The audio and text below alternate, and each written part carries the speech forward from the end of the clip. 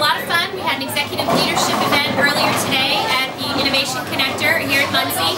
And right now we're at Muncie Lanes bowling with the bigs and the littles. We've brought in pizza, and really today was all about celebrating leadership, and especially people who step up in their community and agree to work with young people who need a stable, committed person in their life. So we're proud. We've got a lot of our team members here today, and we're really proud to be a part of this event.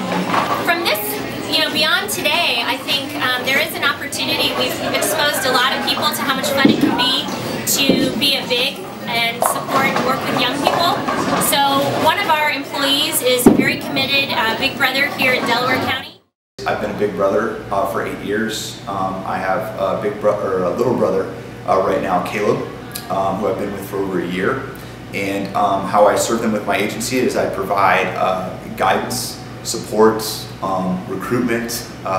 It's hard to actually shut me up about the program. We actually started an agency called Leadership Board that I'm the president and co-founder of.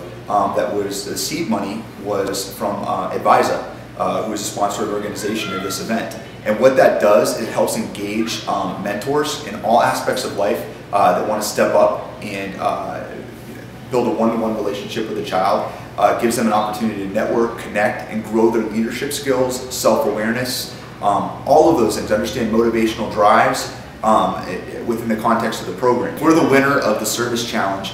I believe the prize money is going to go to a lot of things. Number one is supporting matches that are already made. So that would be bigs with littles, giving opportunities to do more outreach, more events, and do more engagement, reaching out to local businesses, presentations, all the things that actually create what matters, which is that connection with kids that don't have mentors or bigs or somebody to look up to, with people in the community, young professionals, older professionals, retirees, students that want to do that. So if we have this money, what it does is it alleviates the stress of the organizations that's trying to make ends meet.